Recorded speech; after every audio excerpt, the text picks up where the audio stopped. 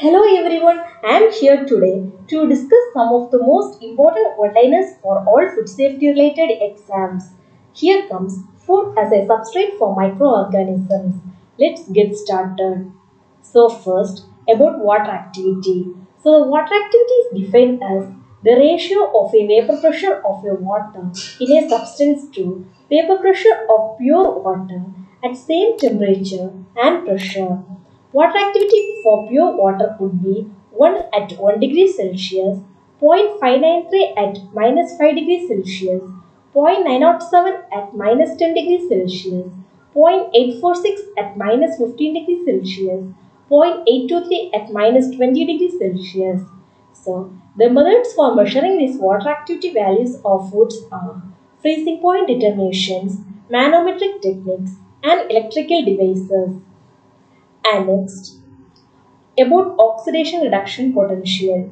It is written as EH and is expressed as in millivolts.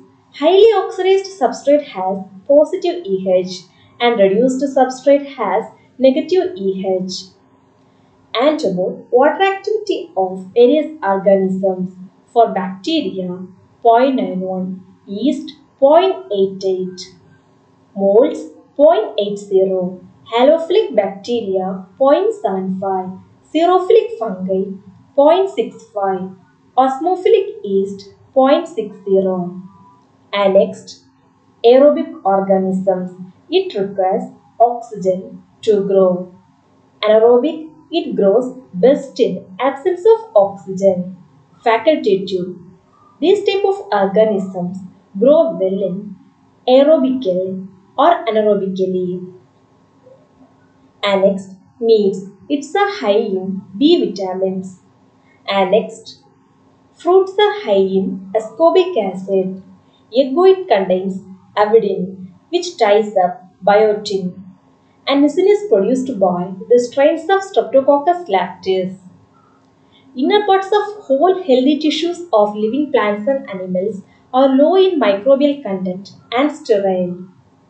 And next, Pseudomonas. It grows well in food containing nitrates. Many kinds of molds are proteolytic.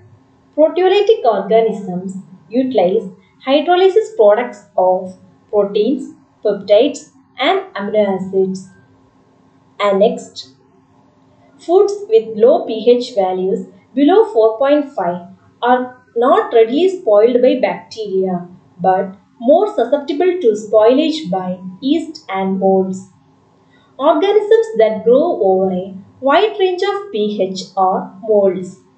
Avidin is present in eggs.